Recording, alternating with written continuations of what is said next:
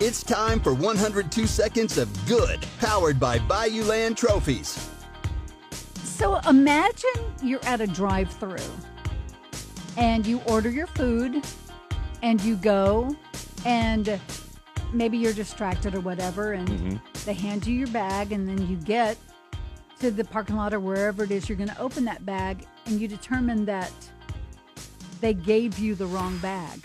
Not somebody else's food, but a bag full of cash. They were putting together the money for the How deposit. does that happen? Wow. Okay? So they're putting together the money for the deposit, and I guess maybe in the process it got put into a food bag. This is a fast food restaurant. It might be the system. They may have a system that they do every day. That they stick it in a bag. Right. So Josiah Vargas opened up the bag and found $5,000 cash. You know what he did? Brought it back. Turned right around. Of course he did. Brought it back. His message: do good, people.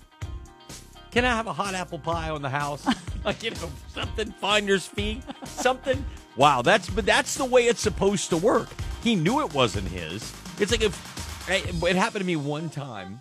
You make a deposit, and then they put the wrong amount, and your $100 deposit becomes a $1,000 deposit. You better go tell somebody quickly. Yeah, you know exactly. what I mean? Just make it right. This was anonymous. He could have gotten away with that. Nobody would have ever known. True. But what we do know is he did the right thing, and Yes. that's the whole idea of 102 seconds of good. It's a great story, and a reminder for us all. If you've got a story that you want to share with us, The Big Morning Show at big1021.com, and big thanks to Bayouland Trophies.